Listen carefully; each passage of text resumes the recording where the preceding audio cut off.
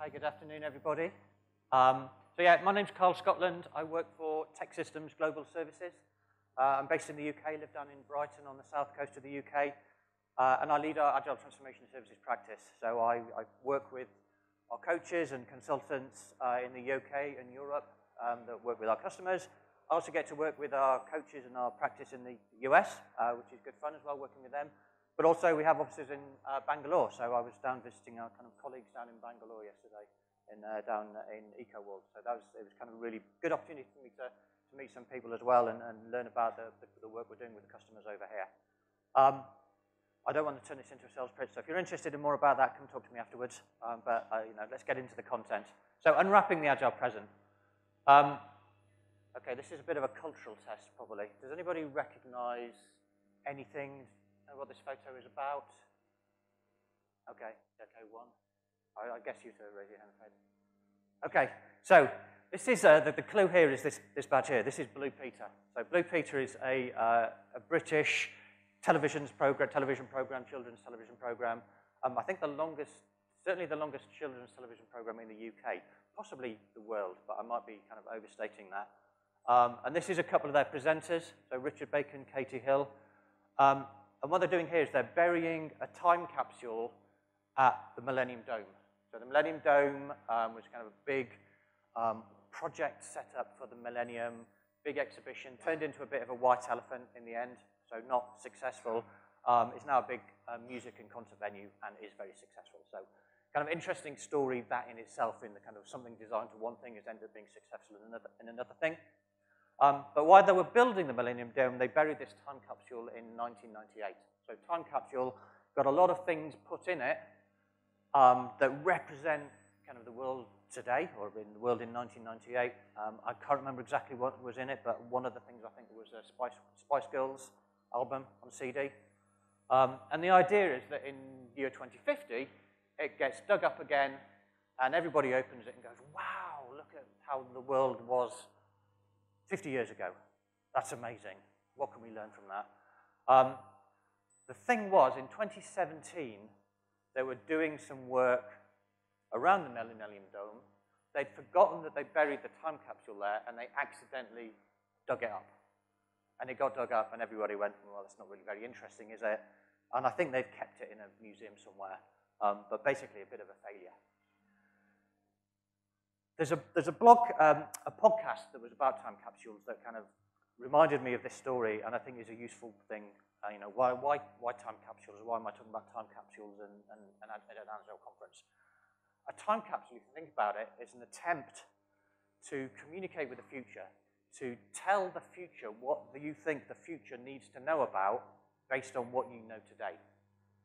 So we're putting things in the time capsule that we think is important for the future to know about us. But what typically happens is a few things. One is they get lost. People forget about them. They never get dug up. They're just pointless.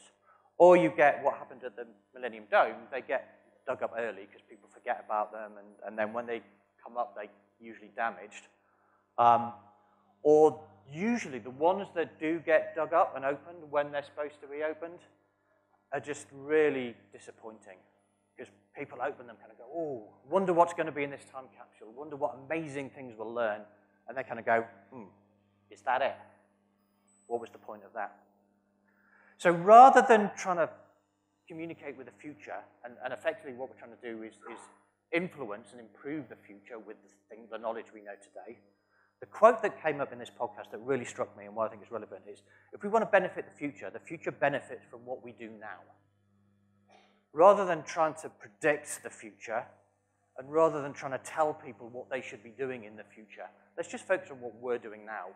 And if we get the world better, make the world better today, then hopefully the world will end up being better in the future. And I think that concept applies to Agile Transformations. So that idea of trying to predict the future and improve the future is what we can call the ideal future state. So I'm trying to introduce some terminology here. Our current state is where we are now, and we want to define, predict an ideal future state, and what we do is we close the gap. We just kind of go, we're here, we should be there, let's just do that and get there. The other way of thinking about it is what we can call present thinking. Rather than the kind of that gap thinking and closing the gap, let's just work in the present. So we have our current state. Let's understand our current state And instead of trying to predict an ideal future state, let's work on the ideal current state. What's a better version of the world today that we can actually do something about today? Because usually these future states, big changes, big gaps, a lot of work, you can't do it in one step. So let's take one step from where we are today, the current state, to that ideal current state.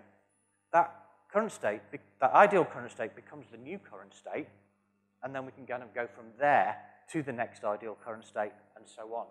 And once we've done it step by step, hopefully the ideal current state that we end up at is the right place to be, because we're learning on the way. We don't necessarily know what those future ideal current states are going to be until we get to the new current state. And then we're going to go, now we're here. Now we can decide what we should do next. So that's what we call present thinking, and Jay Bloom kind of coined this idea of present thinking. And this is why I call this talk Unwrapping the Agile Present. So, a bit of a play on words. Agile is a present that's been gifted to us. Let's unwrap it and enjoy it and make the most of it. But to do that, we need to think about working in the present. Let's not try and define the future. So basically, the core message is, do your Agile transformations in an Agile way. I go into so many organizations where we're going to plan our Agile transformation and we're going to define that future state, and all we need to do is implement our new blueprint, our new big framework that we've paid for. No, let's just work on what can we do today. So approach your Agile transformations in an Agile way. And there are 3 areas that I'm going to talk about to do this. One is situational awareness. So how can we have a better understanding of where we are now? So understanding our current state. Situational awareness gives us that. Strategy deployment. So strategy deployment gives some ideas of thinking about how can we start taking those steps and go through our Agile transformation in this step-by-step way. And then similarly, deliberate discovery is about how can we focus on learning and experimenting while we're doing that, so we can discover what the next state should be as we go through the journey. So let's start off with situational awareness. Anybody recognize this code here? Anybody kind of has to guess what should be at step 4? Anybody even kind of recognize what it might even represent? Nobody. Sorry? Chess. Yeah. Okay, these are chess moves. Okay, great. Everybody, we know it's chess now, so we should be able to figure out what step 4 is. Nobody? Okay, what if I show you this? So the people that, if you don't know chess, you're still probably not going to be able to figure it out. But anybody that knows chess, does this look a little bit more meaningful? Anybody guess what the next move should be?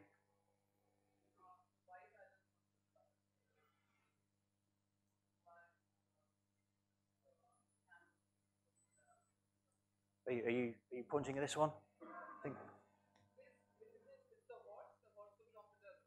Okay, so it's white moves next. So actually it's this here. So if you move the white queen, take that pawn, it's checkmate. So this is scholar's mate. It's like the quickest checkmate you can get in chess. You only make this mistake once. And I have done that. My daughter started learning chess, so I thought, I'll get back into chess and start playing online, and she beat me with this quite quickly. Quite a sobering experience. The kind of message here is, you look at this kind of written form, really difficult to understand what's going on. If you know a thing or two about chess, you're going to look at that. That visual form is a lot more meaningful.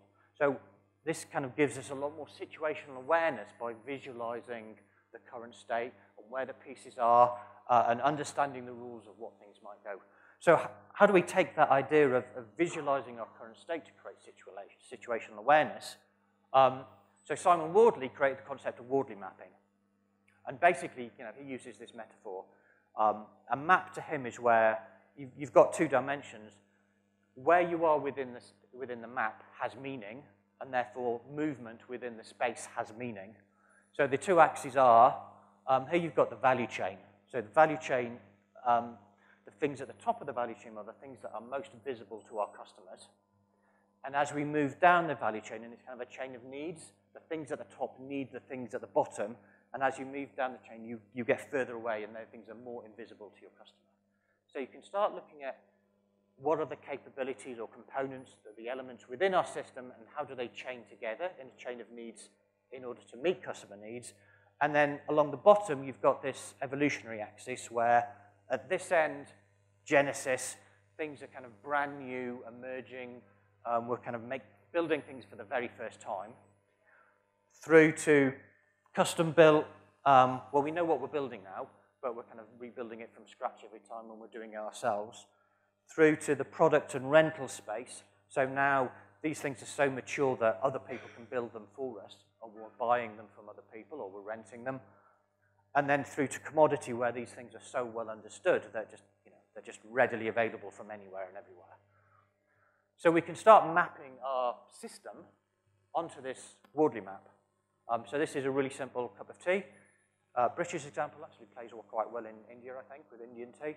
But we've got our public wants a drink, so they want a cup of tea. In order to make that cup of tea, we need a cup, we need some tea, and we need some hot water. Well, to get some hot water, we need water and we need a kettle. And for the kettle to work, we need power. So you can see how that kind of chain of needs works down, and we can start decomposing our system. But then we can also say, well, most of this is certainly kind of cups, tea, hot water, water itself is kind of in that commodity space, and power. Generally, you just go out and buy these things. Cheap, easily available. Our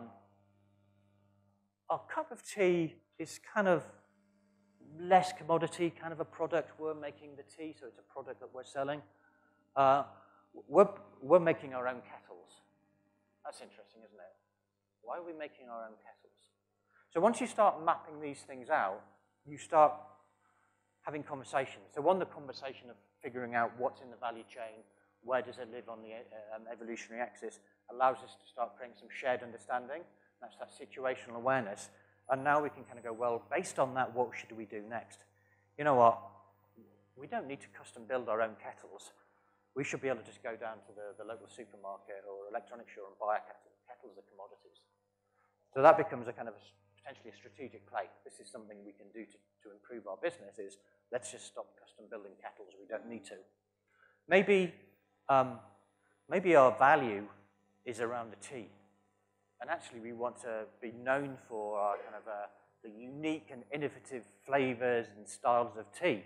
And we're just using, commodity tea. We're just going down to the supermarket. I don't know, in Britain, we call it builder's tea. Kind of just really basic tea, not the nice stuff. But hey, actually, we could start innovating in the tea that we make. So actually, we want to move tea over here. So again, that's a kind of a strategic play that we can discover based on this situational awareness. Or maybe, maybe we think we make some pretty cool kettles. Yeah, we're custom building kettles. We should be selling our kettles, so we could move the kettles up the value chain, so we're just selling kettles direct to the customer. So this idea of having this landscape, and what are the pieces on the landscape, where are they, and how do we want to move based on that, it's what Wardley Mapping gives us. We can apply that basic concept maybe to our processes and our ways of working. So there's an idea called maturity mapping, which takes that basic concept. We have a value chain still of the practices we use and how those practices relate to each other and how visible or invisible they are to the customers. And we've got our evolutionary landscape, but we kind of changed the language slightly because we've kind of got novel practice, emerging practice, good practice, and great practice. Kind of not best practice, just great practice. Better than good. But you can imagine how, as we start kind of doing things for the very first time and innovating around things we do, through to just, we know exactly what we're doing and everybody knows how to do it. We can think about, well, what are our customer needs? Our customer needs us to be responsive. Our customer needs us to deliver value. Our customer needs us to be delivering things of quality. Well, what do we need to be responsive? Continuous delivery, that would be a good thing to do. But you know what? We're still figuring out how to do continuous delivery, so it's over this end. Our customer, to deliver value, we probably need some project management, maybe a backlog and some stories. Quality, we need unit test, TDD. So we can kind of take that same premise and start understanding with maturity mapping, what's our maturity? Now, it's called a maturity map because it's kind of deliberately trying to play on the idea of a maturity model and a maturity scale. But rather than us measuring our maturity based on somebody else's view of what our maturity should be and how they define maturity, because this is just a free two-dimensional space, we're defining our own maturity about what we do and what we think we should do based on our context.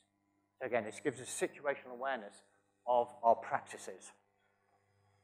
And again, we can say, well, hey, we're still figuring out continuous delivery, but we want to try and move that and get better at it. We think that's a good thing for us to be working on. And we can see how that fits into the overall landscape and why we're doing it, because we want to be more responsive. Product management, yeah, we want to get better at that, but hey, maybe we should be moving our product management a little bit more visible to our customers. Maybe that's a good thing to do. I had another example that I didn't put a slide on here. I can't remember what it was now. Oh, it's, backlogs. Is a backlog a good thing? We have a backlog. Do we need a backlog? Maybe backlog, we could just move a bit further away from the customer because they're not really interested in the backlog. They just want the value. So we can have a discussion about that, and we can agree with it or disagree with it. But it creates us a shared understanding and a common situational awareness. So that starts helping us understand what sort of things we should be working on. We then get into Cynefin. I meant to say earlier, if anybody's playing buzzword bingo, you probably tick all the boxes in this talk. If you want to know more about Cynefin, go to Jules's talk. So she's got one straight after this and one tomorrow. She knows much more about Cynefin than I do. But Cynefin, the way I think about Cynefin very simply is, if we know what to do, Cynefin starts giving us some idea about how do we go about doing it. So Cynefin has, kind of a joke, 5 quadrants, 5 domains: clear, complicated, complex, and chaotic. And then this AC in the middle, which is aphoretic and confused. Don't worry about the aphoretic bit. It's just when you're confused and you don't know. So clear is with a simple way I think about it, everybody knows how to do something. So we can just do it. You don't need to experiment. You don't need to kind of get consultants in. You just need to do it. And if you're not doing it, then the question is, why aren't you doing it, usually? And typically it's we don't have time. Complicated is then when we know to go to experts. So both these things on this side are kind of ordered. They're knowable in advance. Clear, everybody knows it. Complicated, well, not everybody knows it, but we can either figure it out or we can go and get some expert advice on how to do it. But then it's typically just planning and implementation. Complex is when you're now unordered. And the way I think about it is that when experts disagree, because there's actually multiple ways you might do this, and we don't really know which way is the right way and which one's going to work. So this is where we have to start running some experiments, and we're really kind of getting into that learning cycle. Chaos, actually nobody knows what to do, that we just need to do something. I kind of like just get out of the fire. Let's not kind of run some experiments about how to get out of the fire. We just need to get out of the building. And then the kind of confused bit is usually where just everybody disagrees. We have no idea what we should be doing, why we should be doing it. And again, then you just need to kind of do something which is going to take you out of there, usually into complex. So there's a whole, this is kind of one slide. I spent a couple of minutes on it. There's a whole richness of stuff here. But it's a sense-making framework. It gives you some situational awareness about the work you're doing, what the type of work is, and therefore how you might approach, do you just need to get some experts in to fix this, or do you want to start running some experiments, or maybe you just need to just do something really, really quickly. So the way we use this, and this is kind of screenshot, I've had to blur out a lot of the content. There's a Cynefin exercise called 4 points contextualization, where you take a bunch of problems or challenges or opportunities, and you get the exemplars. So you start off down here. Let's just pick an example where there's an approach we all know and agree on. Put it in this corner. Let's pick an example where an expert or research will determine a good approach. Put it in this corner. There's no right approach. Experts are going to disagree. Put it in the top corner there. And nobody knows the approach, or there's no immediate apparent approach. Put it down. So you get 4 exemplars. So those are the 4 points. And then you start positioning the other ones relative to each other.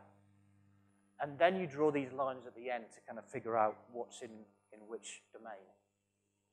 So this is why we call it sense-making. So the definition I like about sense-making is the data precedes the framework. It's not a 4x4 matrix where you're kind of going, which corner does it go, which quadrant does it go in? You just map things out, and then going, well, roughly these are things come together. And anything in the middle is usually the ones that these things we want to talk about and try and understand why are we confused. And then depending on where these things fall in the other domains, we can start understanding, well, what do we do about these? So I like Cynefin doing this exercise and Wardley Mapping alongside each other, because you get some really good insights about what should we work on and how should we work on it. Because often these are the same things that are on the Wardley map.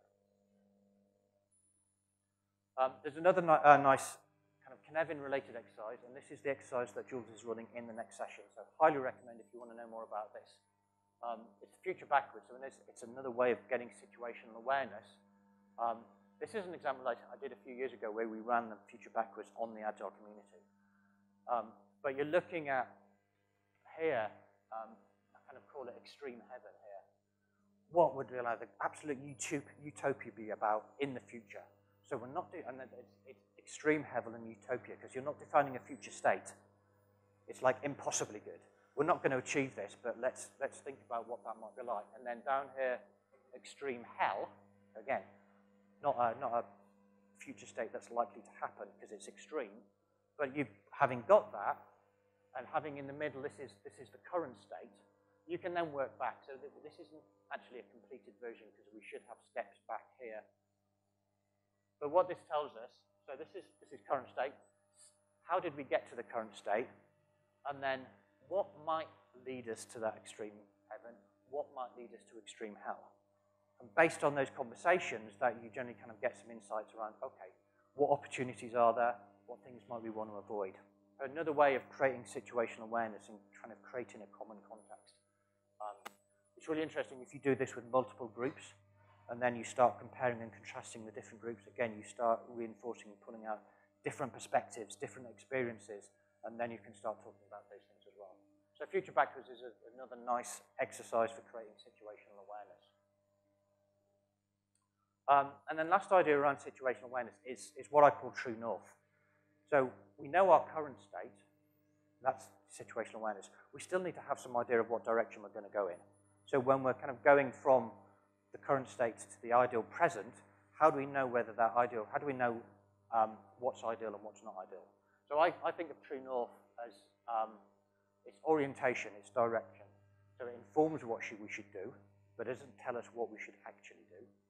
And then the three elements are, it should be challenging. So that's that idea of it's extreme. I think I've got an example later, but I worked in an organization, and their true north was around instantaneous delivery and deployment of customer needs. Now, they're very likely to get that instantaneous, where a customer comes in and says, can I have something, and the developer goes, oh, hang on, it's live. Very unlikely you're going to get that quickly. But that was kind of gave them a sense of direction of what they were trying to get to. So it was challenging. It was concrete, because we were talking about deploying code quickly and the continuous delivery pipeline. And then it's compelling. It was something that they really wanted to work on. So that intersection in there, I think, is what makes up a good true north. So if you've got your situational awareness and you've got your true north and you've kind of got a direction that you want to go in, now you can start on your journey. And I like this phrase here, and I can't remember where I picked it up from. I've not been able to find the source, but who you want to be, not what you want to do. So who you want to be as an organization. How you do that, what you do, shouldn't really matter. But if you know what you want to be, that's going to give you a sense of direction. Okay, strategy deployment, the next topic. So before we get into strategy deployment, probably just, strategy, emergent strategy. So this is the way Henry Mintzberg describes it in his book on strategy safari. And the way most people think about strategy is we have an intended strategy, what we want to do. We then deliberately implement that strategy, and we realize our strategy. Nice and easy. How many people kind of see that with strategy? It never works out like that. So usually it's unrealized, it just doesn't work out. Mintzberg kind of describes this idea of emergent strategy. So all this other stuff that's going on, if you can use situational awareness to start recognizing all these things, then that strategy can emerge, and you can align around that, and then you realize that strategy. So rather than most strategy is, this intended strategy, in most organizations, it's the people at the top of the organization making centralized decisions, the experts saying we should do this. Emergent strategy is about allowing it to emerge from the people. So I define strategy deployment as where solutions emerge from the people closest to the problem. Because they're the people that know what the problems are. So if you can learn from the people closest to the problem, see what solutions they recommend and what solutions they're using, and then as those things emerge, that can lead us to an emergent strategy. So a couple of ideas around this. One is David Marquet's leader model from Turn the Ship Around. What you're doing with strategy deployment is giving control. Rather than the kind of centralized decision making, give control to people to allow them to decide what to do and get that feedback and get that learning. In order to give control, he says you need two things. One, you need to give them clarity. It's the clarity of intent. And that true north is usually kind of a good clarity of intent. What are we trying to achieve? What do we want to do? And then you want people to be competent enough to do this. So he describes this in the context of a nuclear submarine. You want people competent in sailing a submarine if you're going to give them control to make those decisions. Within our organizations, do people know the intent of what we're trying to do? Do the people have the competence? If they do, then we can start giving them control. This kind of relates to this other model. So Stephen Bungay writes about this in his book, Art of Action. I've got book references at the end in slides. This comes from Helmut von Moltke, who was the Prussian army chief of the Prussian army back in the late 19th century, I think. So alignment and autonomy. So the usual kind of mindset is these are two ends of an extreme. You can have alignment or you can have autonomy. You get alignment by taking away autonomy and just telling people what to do. Or you can give people autonomy, in which case they're going to do whatever they like, and you'll have no alignment. What von Moltke said was, actually, these are two different scales. You can have alignment and autonomy, so you'll give people alignment by being really clear on intent. Clarity of intent, so people are going to kind of align behind that intent, and then you can give them autonomy in figuring out how they meet that intent. So it's very similar. I think this model here, so this is basically the mission command model that the military uses. That and the David Marquet's leader model, very similar. I think there's kind of a lot of overlap between them. Probably not surprising that they're both military-based. So that's what we're trying to do with strategy deployment. Be really clear on what our intent is and get an alignment around that, and give people autonomy in order to figure out how to do that. So related to that then is idealized design. So idealized design comes from Russell Ackoff. And this kind of these two things at the top basically is this really simple process. You imagine the current system has been destroyed. So you want to improve the current system. You do that by actually, let's just imagine it's destroyed. We don't have it. He kind of famously used this, and the story he uses was when he was working at Bell Laboratories, and they kind of reinvented the telephone. So let's just imagine we don't have any telephones. So we're not constrained by the past anymore. We're not constrained by our perceived expertise in this. Anyone come up with any ideas. So then you redesign the system for the present time. So it's called idealized design because we're trying to create an idealized system, but it's really important. He's not trying to create an ideal future. It's something that is possible now. So he talks about it has to be technologically feasible. So you have to be able to technically do it. It has to be operationally feasible. So in the contents of our organizations, it has to fit within our management structures. And then capable of being improved. So again, we're not trying to create a snapshot single solution. We're creating something that's technologically feasible, operationally feasible, and capable of being improved at the same time. So product and idealized design is neither perfect, ideal, nor utopian. So it's idealized, not ideal, precisely because it can be improved. So it's the best ideal seeking system its designers can imagine now. So strategy deployment is about trying to come up with these idealized designs that we can improve, and we're starting with a blank sheet of paper. We're trying to get everybody's input, everybody's set of ideas, not just saying, oh, You're the experts. You design the system for us. There's a nice canvas. So this is Jay Bloom as well. Builds on that ACOF with a little canvas here. And I've used this really successfully with quite a few customers. Present mess. You usually have to explain present mess because people kind of get a bit touchy if you start describing where their current context is a mess. But present mess is good, bad. I think I've not got the quote here, but ACOF has a very specific definition of what he means by a mess. And it's just kind of the entanglement of the current system. It's a mess, but it might be a good mess. It might be a bad mess. It's just, I think life is messy. Our organizations are messy. So there are good things, there are bad things. And the idea is, if we don't do anything, our present mess will produce a future mess. So this idea, if we don't do anything, things are probably going to get worse. So what is it about the future mess that's important for us to understand? And then we can also talk about, well, what's this ideal or idealized future? What would we like things to be in the future? So this is a bit similar to Future Backwards, except maybe not quite so extreme that ideas that Future Backwards uses. And then we can get into the ideal present. So this kind of gets into what can we do now, today, which is going to solve the present mess, avoid the future mess, and enable the ideal future. So it's not going to implement the ideal future, it's going to enable it, so it's going to take us a few steps forward. Just mapping those things out on a canvas helps people understand what we're doing it, why we're doing it, what we're trying to avoid, kind of builds on that idea of situational awareness and starts setting us up for strategy deployment. There's a technique I like to use this once we're getting into this, which is backbriefing. So backbriefing is another military technique. Stephen Bungay talks about it in Art of Action as well. I define it as a process by which people can check whether the intent of their work has been clearly described and understood, and whether their plans to carry that work will meet the intent.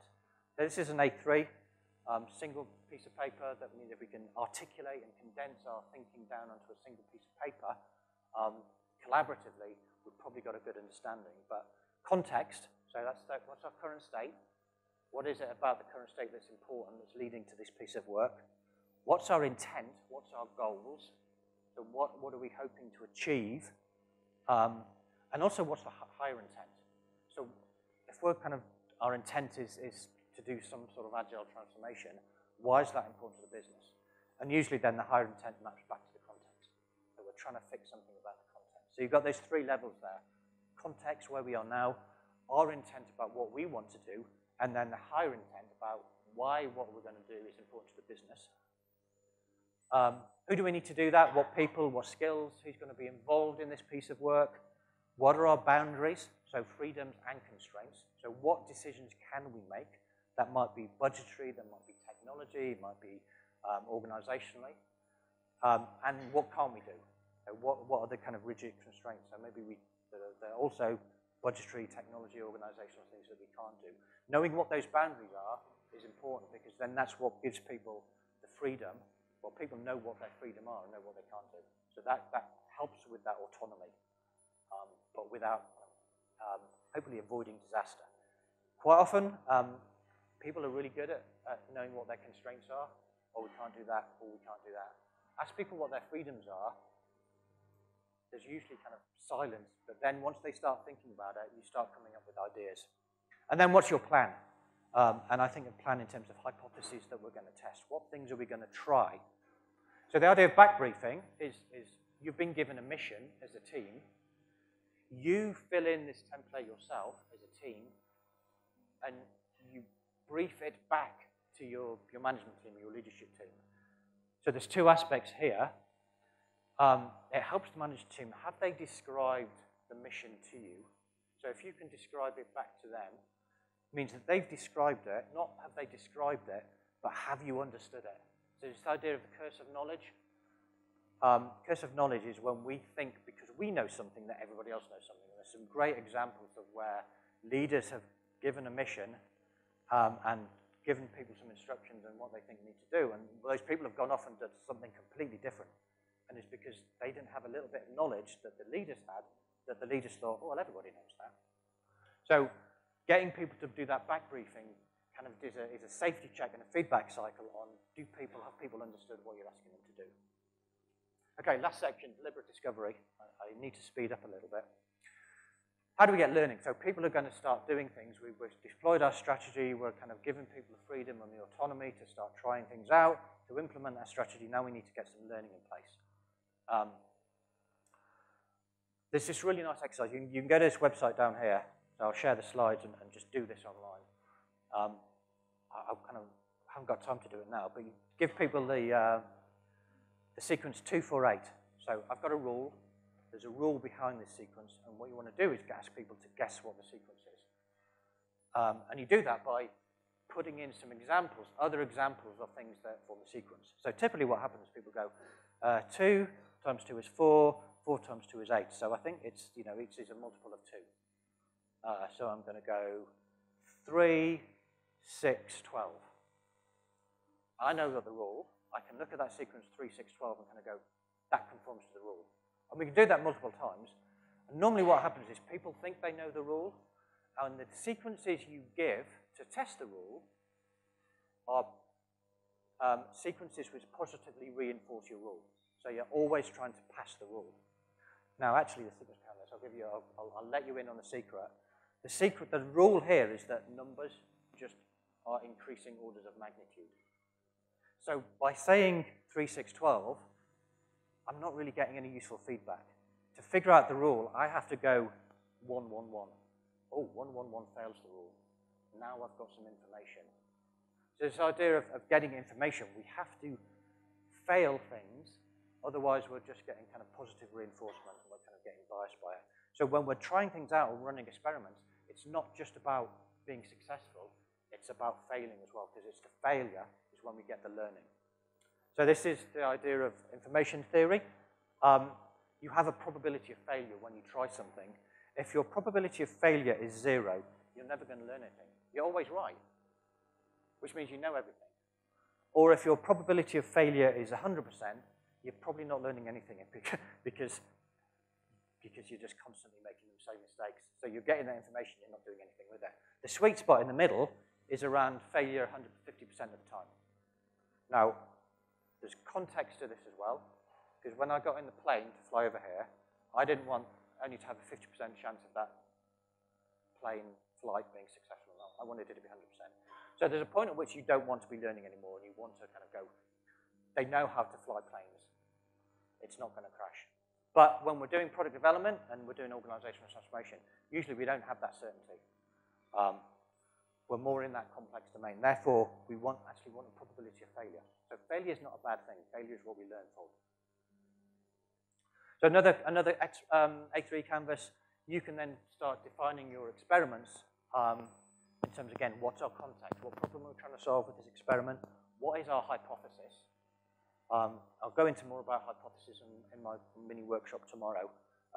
Why do we think this is true? So I'm just kind of making random hypotheses. There's some rationale and some basis. What are the actions we're going to take?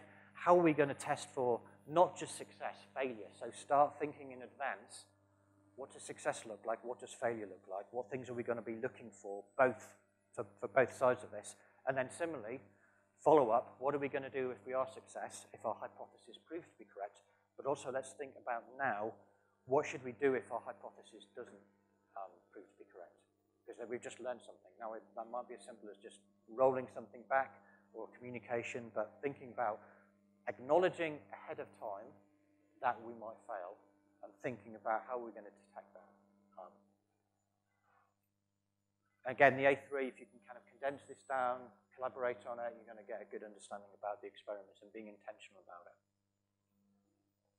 And then running those experiments through a life cycle is the same way that we run our user stories, our features, through a workflow on a Kanban board, visualize, and have a life cycle around this. So this is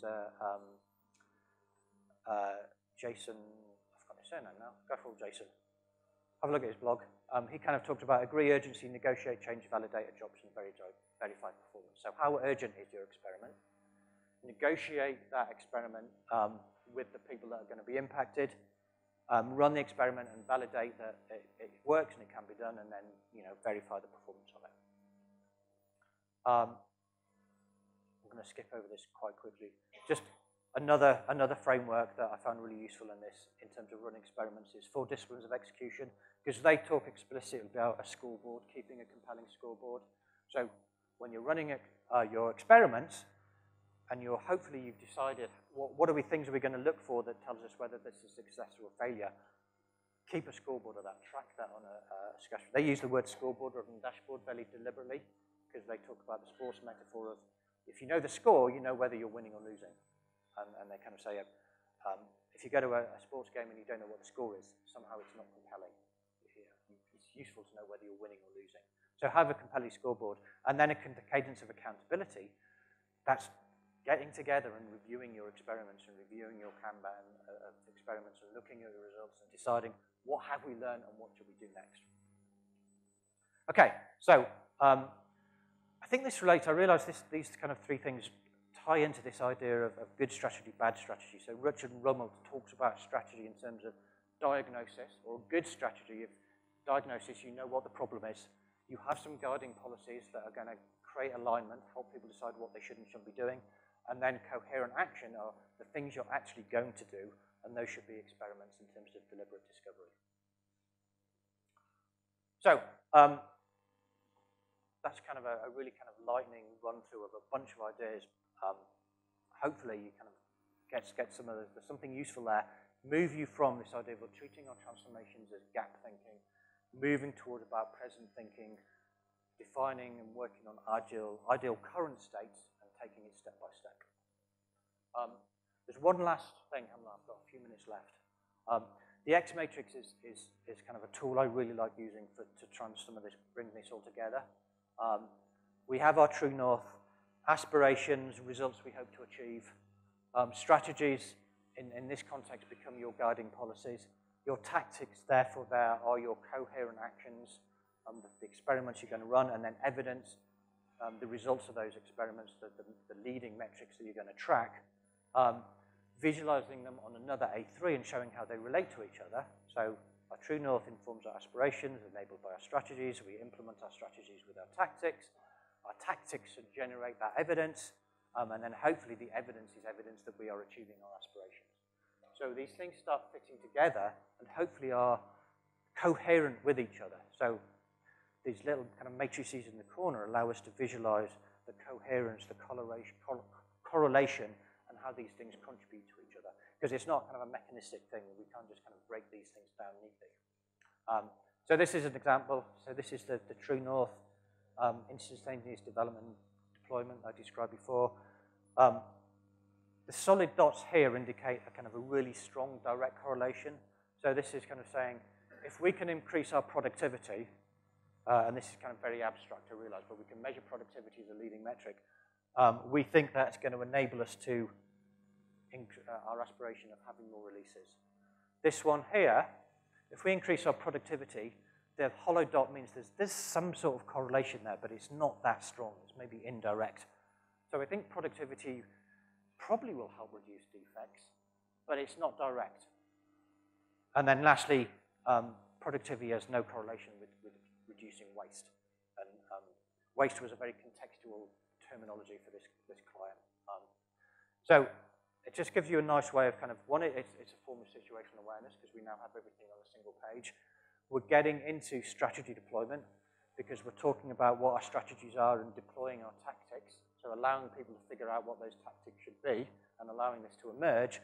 And then because we're running these tactics as experiments with our evidence, we're getting into deliberate discovery and we can constantly review this and refine it. It's not a one-off thing. It's just our best current understanding. And typically I find reviewing this on a quarterly basis gives us enough time to work on the experiments. And then we can kind of go, okay, are our strategies right? Maybe our strategies are wrong. Are our tactics working? Maybe we need to work on something different. Is our evidence telling us what we wanted to do? Are we getting information from that? And ultimately, do we think we're on track to meet our aspirations? And this is kind of generally what we're trying to do with an Agile transformation. So I like to use these just to help bring everybody together on an Agile transformation. Final quote. I think I'm out of time. I'll give you just a second to read that. Anybody know who said this? Okay, familiar? Anybody recognise? Okay, this is Anna in Frozen 2.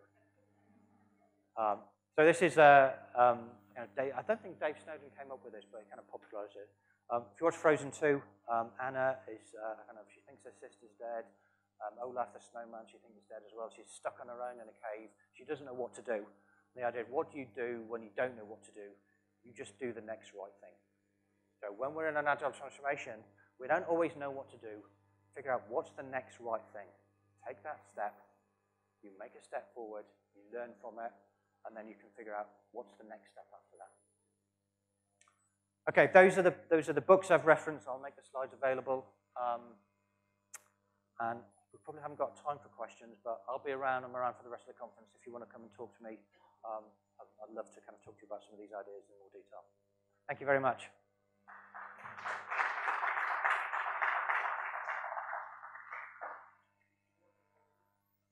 Yeah. So I'm just going to carry on talking, but feel free to leave. This is the book on the X Matrix.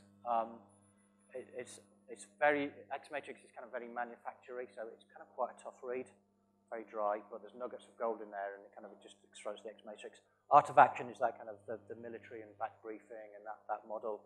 Good strategy, bad strategies, strategy in general. I think Richard Rummel's kind of take on strategy is my favorite one. Turn the Ship Around is that kind of idea about leadership and leading with intent. Getting the right things done. I didn't talk about this explicitly, but there's lots of A3s, and it introduces that idea of using A3s for strategy deployment. Idealized Design has that model, and you only need to read the first few chapters of that really to get a feel for it. And then 4 Disciplines of Execution is probably one of my favorite books just on. It doesn't talk about strategy deployment explicitly, but just those 4 disciplines are really useful for any transformation, I think.